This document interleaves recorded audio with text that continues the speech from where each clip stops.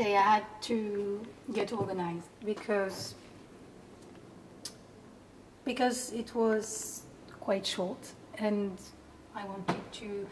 We had agreed that I would have a diary of this thing, yeah, about all the things I would do here and what happens when I'm here, and what I see, what I notice.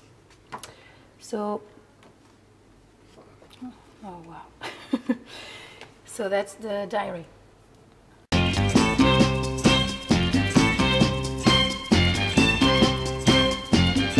Girl, what's on your mind? What are you trying to tell me now? Are you feeling sad and blue? Well, I guess I will always remember that I met Quentin Blake.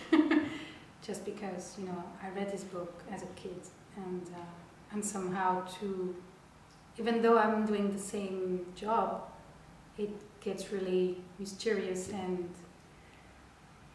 it's really, I don't know, I still haven't really realized that I really met the father of all the books I read. Because money's low and everything seems to go wrong. Well, my shoes got a hole in my bottom. Renard, a fox around an egg. Was it in South Kensington? No. No. No, no. Oh, wow. That's surprising. No, but she had a hat with that. Her hat was a dead bird. No. Stop now.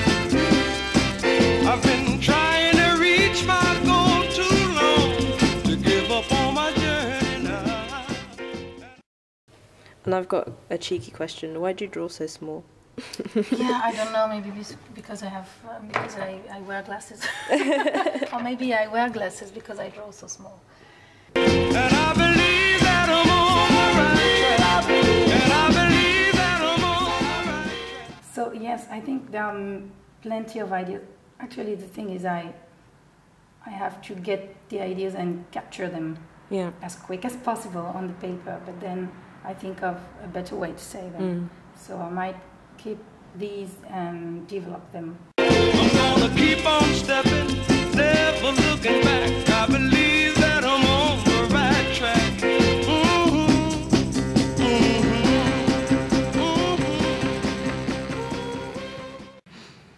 And also it triggered new ideas. It might take a while, but I know they've started, and this is very important. The first door is open. And yeah. These moments where I was alone in that room, I could draw, I could think, I could take my time.